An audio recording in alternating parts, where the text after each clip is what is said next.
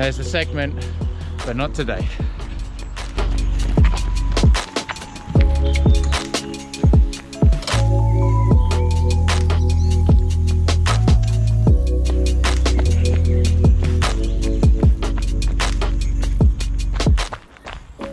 So I don't need to tell you that I'm out in the forest and running. Well, I just did, but it's amazing when you actually just stop and look around and you see how much life there is around you. You know, there's so many different birds, and I mean, yeah, I guess just birds.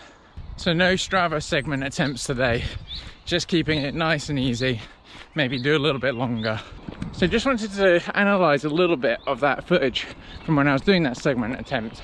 It was quite interesting to see how much my arms moved around when I was going faster. And that's something maybe I need to work on, because, you know, it's expending energy that you don't really need to. Yes, you need to have the propulsion, so the drive back drives the other knee forwards, but a little bit of flailing around, which then causes some rotation, and something to just look out for. To be honest, it's not so bad. I have had someone look at it, the physio on the treadmill, at some fast speeds and low speeds, but you know, always looking to improve. And that's why I recommend maybe sometimes you go out there and record, get someone with you and record yourself running, different angles, different speeds. Just have a look and you can see your progress. It really does help.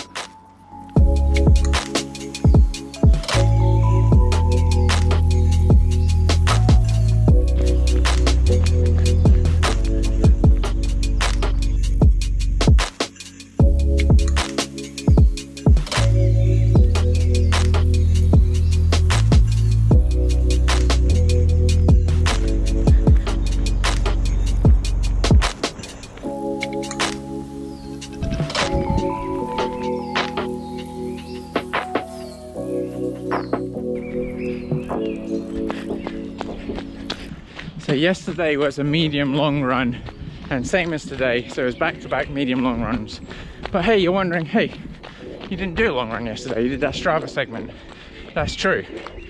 Yesterday I didn't actually film a video, and that's because I had a little bit of tightness around the hip flexor and quadricep area. And look, I'm in no rush, there's no race, and best to play it safe when it comes to, you know, it's rehabbing from having something that has lasted for quite a while. So I just sanked it off and did lots of stretching, lots of foam rolling, lots of mobility, and just rested. I think that's super important. It's not just about always ticking off the workouts, the sessions, but make sure to get some time outdoors, which is what I did. Had a little bit of a bike ride. And did I walk? No, I didn't. I've got a couple of pieces of news to share with you. They're both to do with running and my current situation as well, and they obviously do change a little bit, a few things. So, and it also opens up some doors for us to explore. So I'm quite excited about it in a way. It's always one of those things. There's so much change going on at the moment. You just got to think about it. Is it a good thing or is it a bad thing? And if it's a bad thing, make it a good thing.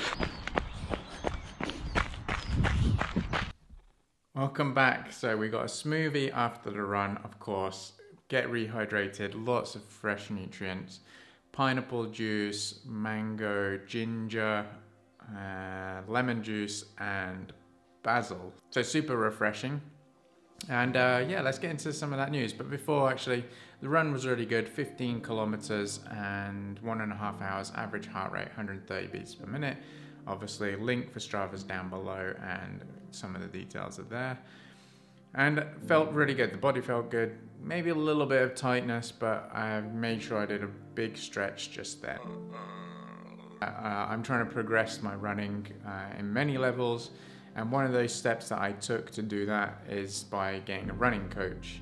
And obviously with the situations that are going on, you know, events being cancelled and me losing my job, I guess that's a bit of a significant one, so there's a little bit less income coming into the bank account, that I have decided to stop working with Hillary, unfortunately, and just go by it by myself. Like there's multiple different levels on it, and the amazing thing is that, you know, there's such a big butterfly effect from these sort of actions, you know, coronavirus, me losing a job, obviously people's health is the most important thing, but then, you know, me losing my job affects something else, and you know, it just goes to show how much it can affect things. So the sooner we can get out of this, the sooner we can kind of, you know, start thriving again. But yeah, I think it's quite big news in a way, but also at the same time, I'm just going to take it and in my stride, and I think it's maybe some good timing. It gives me time to kind of just not have a plan and just be a little bit more free to do certain different things. And I've got some exciting adventures coming up and plans that obviously I'm going to bring to the channel, bring some, hopefully some really good content and things that I want you to be involved with as well. So be sure to be subscribed and check the community tab, because I will be asking for your help and maybe even get some video clips from you. Okay, so I just wanted to go through the Strava Runners Club, just another Runners Club, and go through last week's leaders. So Kazukiko Sugawara, well done, did 177 kilometers, awesome. Remco, just round the corner from me, did 170. And Jonathan Van Goons, I actually did Ultra Trail Snowdonia last year with him, 160 kilometers, awesome. With total running time, we have Guillermo O'Leary,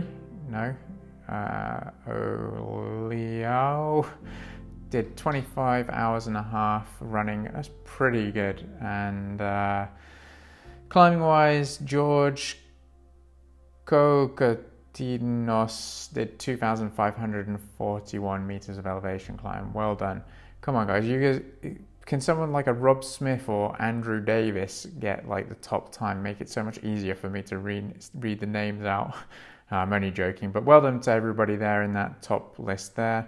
And currently we're 1 day in, 16 hours in Finland, and Jukka Kukkonen's already done 37 kilometers. That's pretty good.